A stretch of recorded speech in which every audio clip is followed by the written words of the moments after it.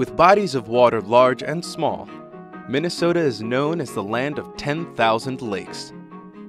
Each winter the temperature drops, and a layer of ice forms, stretching across the landscape. At the surface, life seems frozen in time, but plunging into the dark abyss, this ecosystem is very much alive.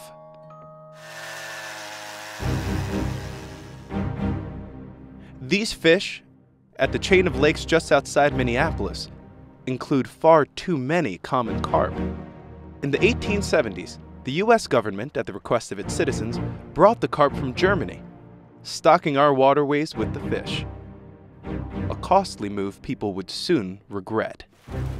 All the lakes were going green, the other native fish were disappearing, the native plants, and immediately everything went into reverse and the government was told to go backwards and try and remove the pesky things.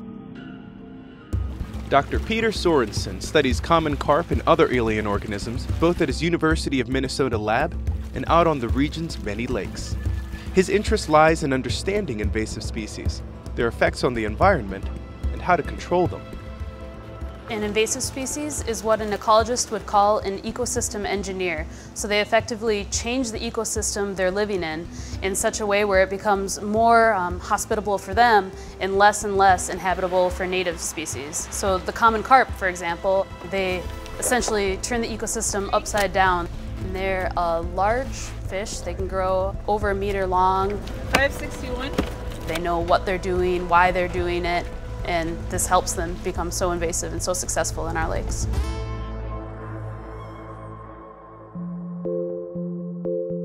When we see groups getting together, they're having a little carp party or something, then we like to sort of sabotage that. You got to know where your enemy is. We're trying to get that lake down to about 25 carp per acre, because below that level they don't damage the ecosystem. For years, carp management relied on merely removing fish from the lakes, an endless process when faced with the carp's considerable fertility. Sorensen and his team have found the need to look beyond each lake to the entire watershed, the rivers, streams, and various tributaries that comprise a broader system of waterways. If they can cut off the carp where they breed, they can better control the population.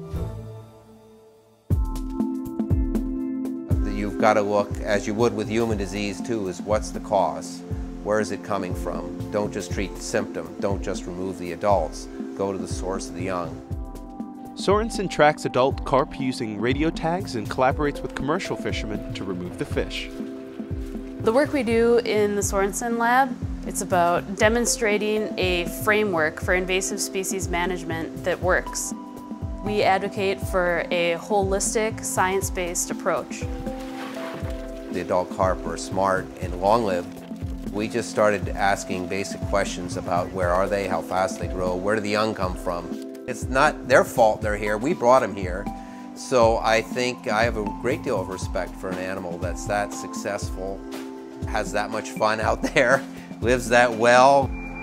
It's very interesting to find out what it is that makes a carp, and then hopefully we can turn it against them a little bit because we don't want quite so many. With continued efforts, Sorensen is confident that these once pristine waters can be restored so that both recreation and previous native species can once again thrive. I think it is important to restore the natural level of these ecosystems.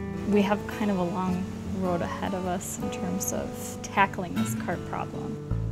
The effects that they have are pretty devastating. The cost of fixing it is trivial compared to the damage that's being done. It's all part of living on the planet responsibly and enjoying living on the planet and leaving it for others.